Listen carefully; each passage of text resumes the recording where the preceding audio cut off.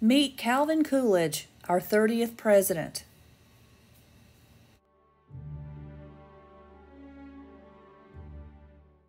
Calvin Coolidge was born on the 4th of July, 1872, to John and Victoria Coolidge in the small hamlet of Plymouth Notch, Vermont.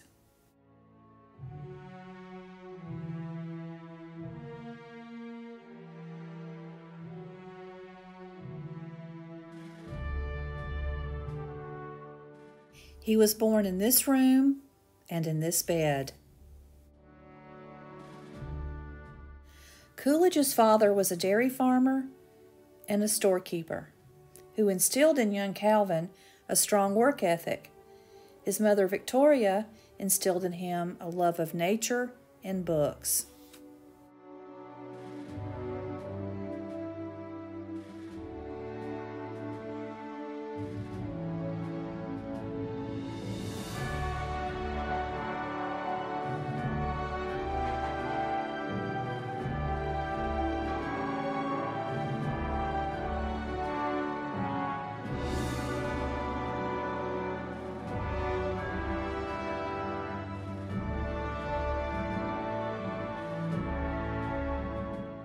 He attended Amherst College.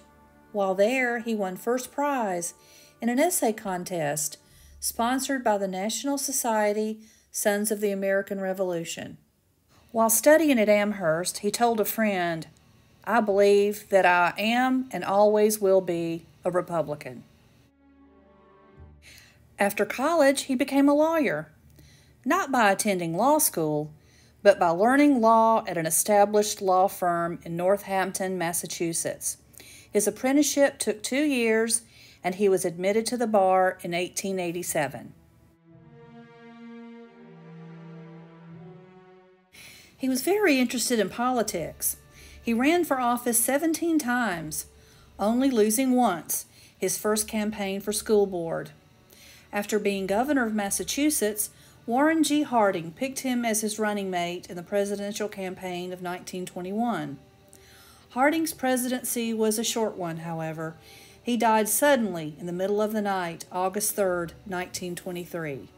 Coolidge was visiting his father's farm in Plymouth Notch, in this room, when he received word that Harding had died. Coolidge's father, a notary public, administered the oath of office to his son. Here, at 2:47 a.m. in the living room of the farm by lamplight.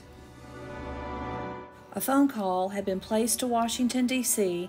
to confirm that Colonel John Coolidge, a notary public, had sufficient authority to administer the presidential oath of office.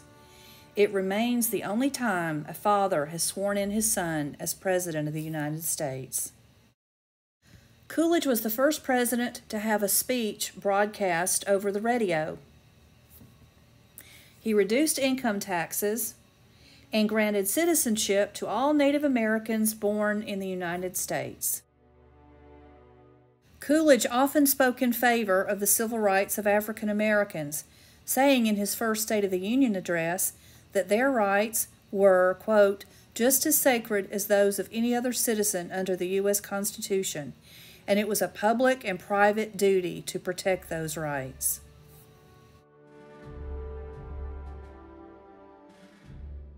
In 1924, Coolidge's son, Calvin Jr., died at age 16 from blood poisoning in the White House.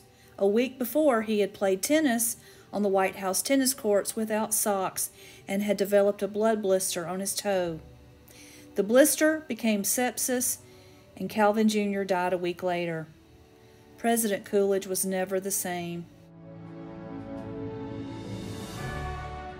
He decided not to run for re-election, telling reporters that if he took another term, he would be in the White House until 1933.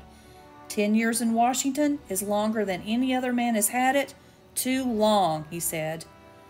Also, his son's death took a lot of the joy out of it for him. He died on January 5, 1933, from a heart attack. He is buried in the family cemetery in Plymouth Notch.